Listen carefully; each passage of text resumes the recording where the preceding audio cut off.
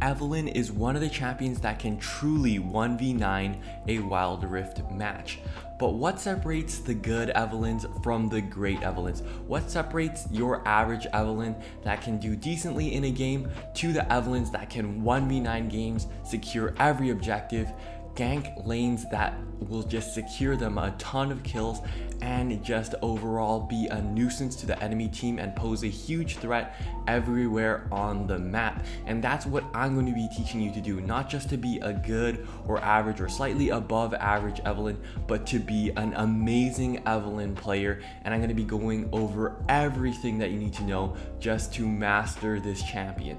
So I'm going to be going over her abilities, combos, build, runes, and spells, and I'm also going to be going over situational items as well as some of the items that may have changed over the course of Evelynn. And that's going to be a really important section, the build section. Then I'm going to be going into her runes and spells, and I'm going to be going over tips and tricks for Evelynn. This includes what jungle pathing that you should take in a game, how to secure objectives properly if you're playing jungle Evelynn, how to make your roams more effective, how to control vision, and all these really important topics that not a lot of guides cover, but I'm going to be covering all in this video. So if you guys are excited for that, please drop a like and sub to the channel. These videos do take a long time to make, so I really appreciate all of those of you guys that don't skip around and watch the entire video, as that's really going to give you as much value as you can for your time. But with that out of the way, let's get straight into the video. Alright, so first off, I'm going to be covering Evelynn's abilities, but before we do that, we need to cover her passive. Now her passive is, once she's sustained enough damage, whether that's by turrets, enemy champions, or jungle, once you've taken enough damage, after staying out of damage for a few seconds, you're going to be regenerating your health. Now, if you are level 5 or higher, it's also going to be granting you invisibility and also regenerating your health as well. So after not taking damage or casting an ability, if I cast an ability while I'm regenerating, or if I try to recall while this is happening, so let's say I'm regenerating and I recall, or I start regenerating and I cast an ability, it's going to cancel the regen. So it's really important that you know that, and it's really good for her sustain when she's low, as well as also just the invis is really amazing when she uses her abilities. So it's a really big power spike when she hits level 5. So that's also really important. Evelynn's first skill is going to be her hate spike, and that will go through any enemy champions and release in a line. It's important to note that there's actually a difference between actually manually aiming the skill like this, as to just tapping the skill to kind of auto aim it. So the difference is, if you cast the ability, it'll shoot that way for both casts. So if I walk to the sides, it can actually miss the enemy champion if I cast it manually. If I cast it auto and I just tap on this ability, it will actually cast towards the champion both times. So that's something that is also something that you should be noting.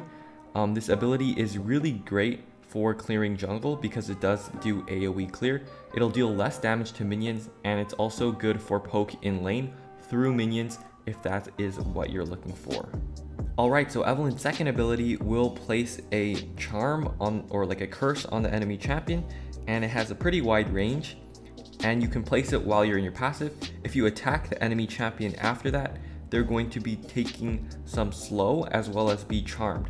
So it's a really great ability for ganking, but you don't want to do it like at max range unless you're charming a monster.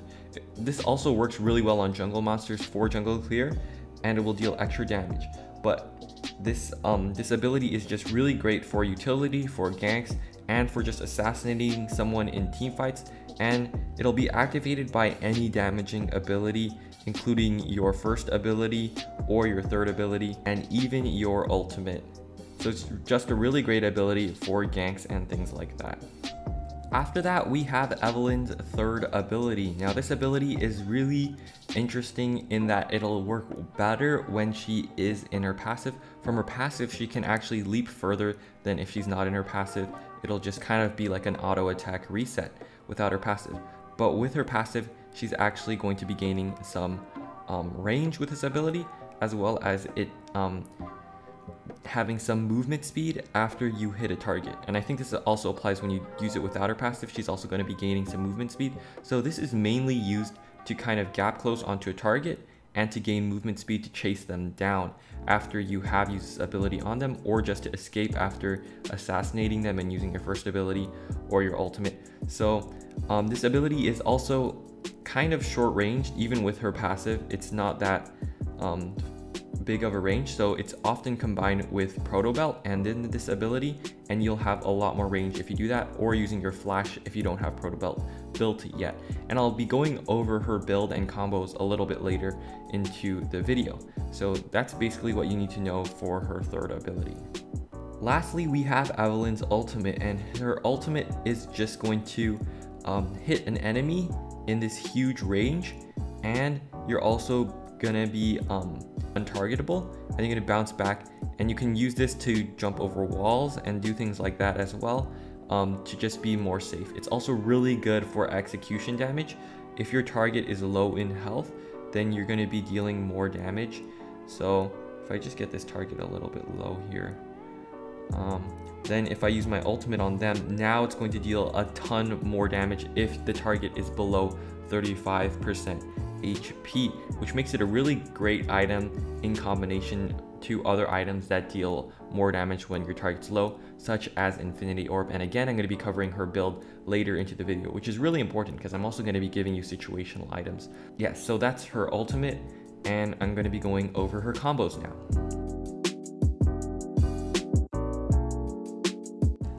Alright, so now I'm going to be going over Evelynn's combo, and the first combo that we're going to be going over is Evelynn's most used combo, and one that you're going to be using a lot for both jungle clears, wave clear, and also just for trading if you are playing Evelynn in lane. So how it starts off is, first you're going to be having your second ability casted onto your opponent, and after they are charmed, you're going to be using your first ability, your third ability, and then follow up with auto attacks and your first ability. And this is basically the most amount of DPS you can get, which makes it great for both jungle clears and ganking and doing other things like that.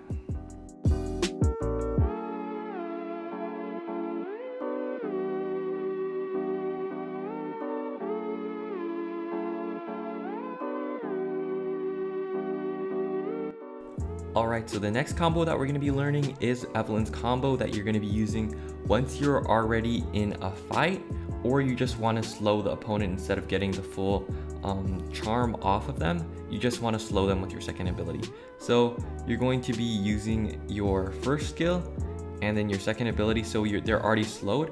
After that, you're going to use your third skill to gap close onto them, as well as follow up with more of your first skill and auto attacks. So how it looks is you're going to be kind of like that, and then you're going to just try to get the most DPS out with your first skill and then auto attacks after. This combo is mainly used once you're already fighting with them, but you also want to just slow them with your second ability, and that's just really how you can get the max damage out of her kit if you are in that type of situation.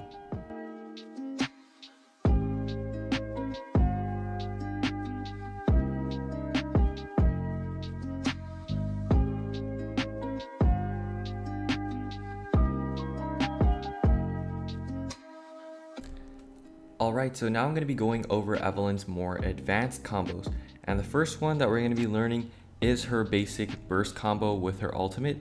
And how that works is, first you're going to kind of start off how we did on the first combo, where you're going to be charming them and using your third ability. After that, you're going to be using your first ability, and then when you need to, you can ult out to execute them once they're low on HP, and you just need to quickly use your ultimate to get out of there safe and sound.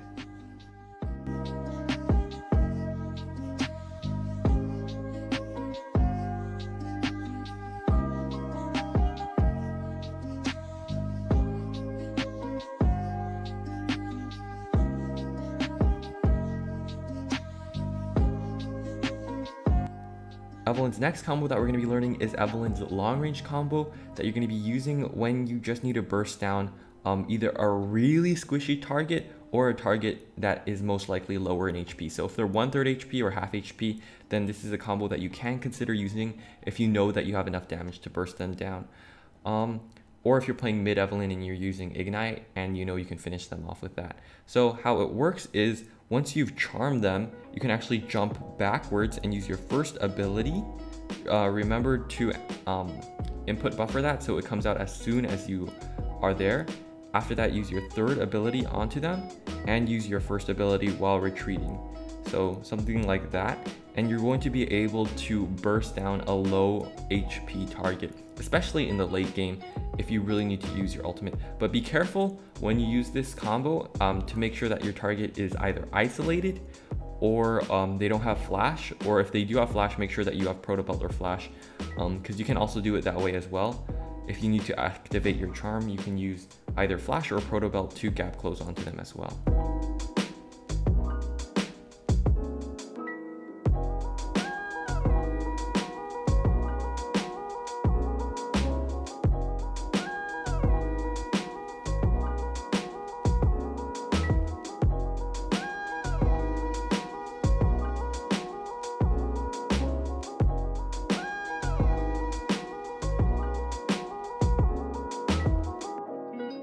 Lastly, we're going to be learning Evelynn's one-shot combo that she's going to be using when she wants to just quickly burst someone down with no time to react. And another thing that you need to note with this combo is you can replace flash with Proto Belt if you don't have Proto Belt up yet, or you're going for stasis, for example, if the enemy team has an assassin, which I'll be covering later into the guide. But basically how it works is first you're going to be starting with your second skill. You don't need to wait till it's finished. You can immediately flash, use your first skill. So actually when you do this, they won't be charmed. Then use your third skill, auto attack, and ult out of there. And this is basically a really quick one-shot combo that's going to leave very little time for your opponent to react.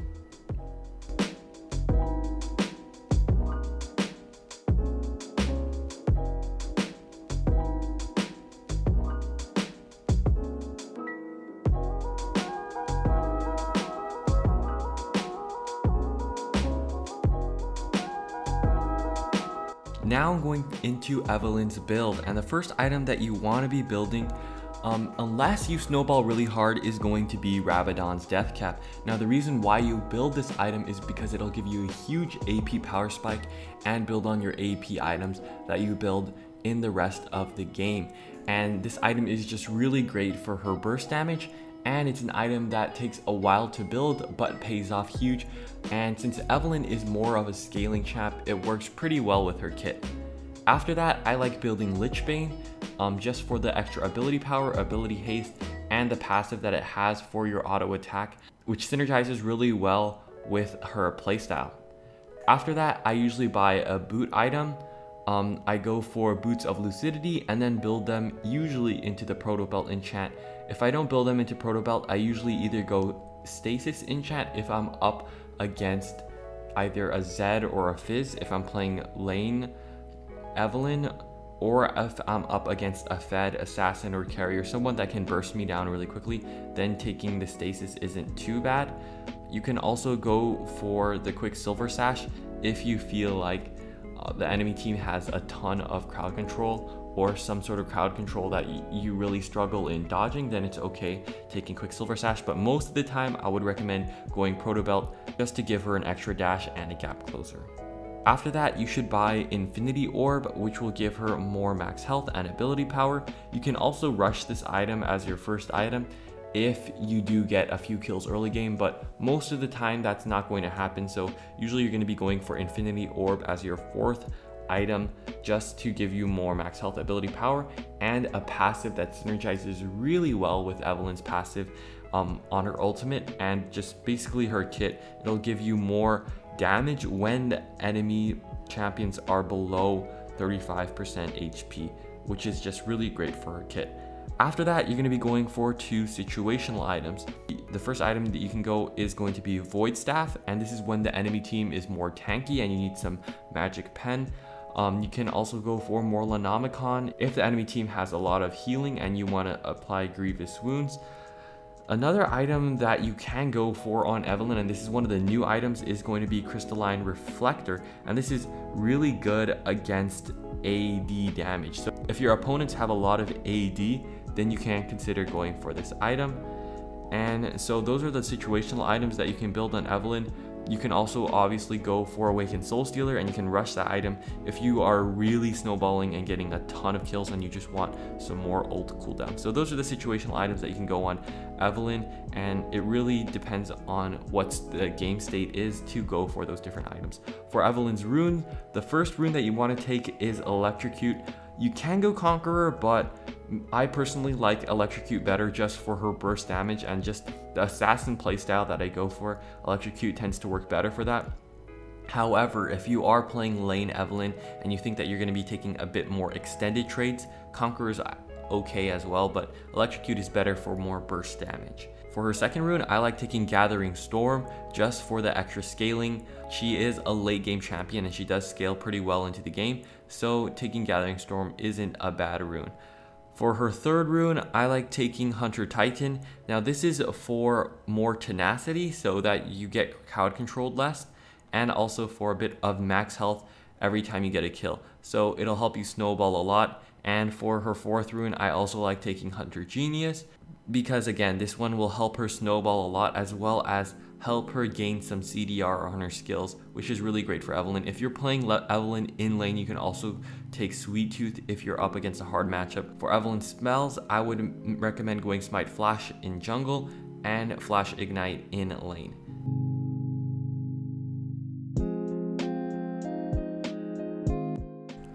Alright, so now I'm going to be going over my tips and tricks for Evelynn, and these are really important because it'll take a good player to a really great player if you're using Evelynn. And the thing is, I've played Evelynn in low elo, I've played Evelynn in higher elo as well, so I know how she works in different elos. And a lot of people will watch challenge gameplay, they will watch high elo gameplay, and they're stuck in Evelynn, she's got platinum, and they're trying to play Evelynn, and they're wondering why the Evelynn is and there is a really big reason, and that's going to be my first tip for you, is just punishing enemy mistakes if you are in low elo, and then abusing enemies playing way too safe if you are up in high elo. So the first tip is just understanding what elo you're in and how much respect you're getting, because in low elo people do not respect Evelynn at all. So one of the things that you can do is just camp a lane, and a lot of people will flame you, a lot of people will hate you for doing this on the enemy team, but you can camp someone and just kill them over and over and over again, especially because so many people in Emerald, Low Diamond, or Platinum Elo are overextended in their lanes, or they're just not playing well against Evelynn. They're just not aware of the threat of Evelynn being able to gank and just being there. And they will just expose themselves and offer themselves up as free food. And the crazy thing is, some Evelynns will not even take advantage of these situations. They'll just let them overextend, they'll just let them be free food but not even take it. They'll just keep on farming. And the thing that you need to know with Evelynn is, after you hit level 5, you have a huge power spike and you should be constantly ganking other lanes, unless there is absolutely nothing that you can gank, or you're too low to gank a lane or make plays happen. Then as soon as your ult is up, you should be looking for plays, you should be looking for ganks and things like that. So really look to punish people in lower elos. My second tip for you is to really understand how Evelynn's jungle clear works. Evelynn really does not have any fighting potential until level 5, unless there's some crazy skirmish where she's able to hit a charm. You really don't have any damage before level 5 and your ult combos. So what you need to do is go for proper jungle clears and try to avoid a 1v1 at a scuttle, because there are a ton of junglers that will beat you before you hit level 5 and before when you're doing the first scuttle fight. So really understand jungle pathings and try to start opposite of where the enemy jungler is, because often you'll see the enemy jungler reveal which path they're gonna be going, or they'll just expose themselves by either going onto your side, or someone may spot them at the beginning of the game, or you can look for leashes and things like that. So really understanding jungle pathings with Evelynn is really important, because jungle pathings are really the foundation of how you can snowball and how you can really get a game with a ton of kills. So if you don't know how to do proper jungle pathings, or you're more of a beginner and you know the basics, but you want to learn more of an advanced guide, I do have an advanced jungle pathing guide. I'll right corner of the screen and also in the description, and maybe even a pinned comment down below, because it's really important that you understand jungle pathings, because they really are the foundation of getting a really good game. So that's my second tip for you, is understand jungle pathings and try to avoid getting into skirmishes before level 5 unless there's an absolutely free kill. In that case, obviously you should be taking those types of free kills, but other than that, don't really get into any fights or skirmishes before level 5 where you really get online with your ultimate and your invisible passive. My third tip for you is something that I know some high elo Evelynns know, but many low elo Evelynns don't know, and that is her ultimate smite combo. Now, if you are playing jungle Evelynn, this is one of your greatest tools, especially if you are going for a steal on the Baron or the Elder Dragon. This is something that you should pull out, and this is one of your trump cards that you can use. Since your ultimate does so much execution damage, if you combine it with smite, you can almost guarantee an objective against an opponent that doesn't know what they're doing. So you can really try to track down the amount of damage that your ultimate will do and then add that to your smite damage. And I know you'll have to do a little bit of math here, but if you want to win games, this is one of the most free ways that you can do it. I've stolen so many objectives just by using this combo, and it's just a really important thing that not a lot of low elo Evelynns know, so I'm just putting that out there just in case you didn't know. But this is one of the most efficient ways to steal objectives, is using your smite plus ultimate. My last tip for you is going to be how to set up vision with Evelynn. Now with Evelynn, you actually do not need sweeper. And the reason why you don't need sweeper is because you can just walk through wards with your passive and they will not be able to spot you because you are invisible. So instead of taking sweeper, you can just take normal yellow wards. And unless you're clearing wards on objectives, this is probably the way to go. You can maybe tell your support to take sweeper if you are really worried about wards on objectives. But if you do take normal wards, you can go for deeper wards into the enemy jungle. You can go for deeper wards and just try to spot where the enemy team is. And the reason why you're doing this is to help set up more ganks with your passive and your charm. So that's my last tip for you. That really helped me get a lot of kills, so you guys should try to utilize that as well. I hope you guys enjoyed this video. A lot of you guys have been asking for Evelynn guides for a long time, but I did have to try to really master her before making this guide for you. So I hope you guys enjoyed. If you guys have any requests for any new guides in the future, please leave that down in the comment section down below. And with that, I want to thank you guys so much for watching, and I will see you soon. Bye!